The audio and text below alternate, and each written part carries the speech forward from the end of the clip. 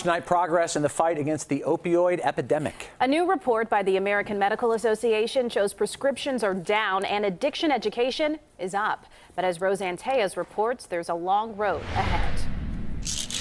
One key step in fighting opioid abuse is reducing the number of prescriptions. A new AMA report shows progress. Between 2013 and 2017, opioid prescriptions decreased by 55 million, more than 22% nationwide. Really promising. Dr. Emily Miller is an OB/GYN at Northwestern Medicine. She says cesarean sections are the most common inpatient surgery in the United States, and they are painful. The overwhelming majority of those women go home with an opioid prescription. While it was well-intentioned to give all these medications, we were really contributing to this epidemic. While fighting pain was once the primary goal, minimizing opioid exposure is now considered equally important. Such a delicate balance, and I think the pendulum has really swung. Another sign of progress in the fight against opioid addiction is the increased use of medication-assisted treatment, or MAT, which the AMA says is up 42% in the last year. I was arrested. 21-year-old Nick Villicana told us via Skype that he was trapped in a cycle of addiction to opioids for 6 years. MAT helped with my withdrawal symptoms and also with my cravings. MAT can only be provided by a certified doctor and essentially weans patients off of the drug slowly, in Villicana's case, over 5 months. I've lost 5 friends to heroin overdose,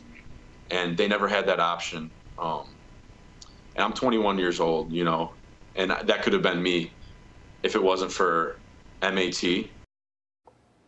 The AMA says one goal now is to get insurers to pay for this medication-assisted treatment. But the biggest goal may be to end the stigma associated with opioid use. The addiction is a medical illness, a physiologic disorder that patients often cannot fight on their own. Rob, Erica? You know, it seems like in some of the local governments where this is prevalent are starting to embrace this notion, aren't they?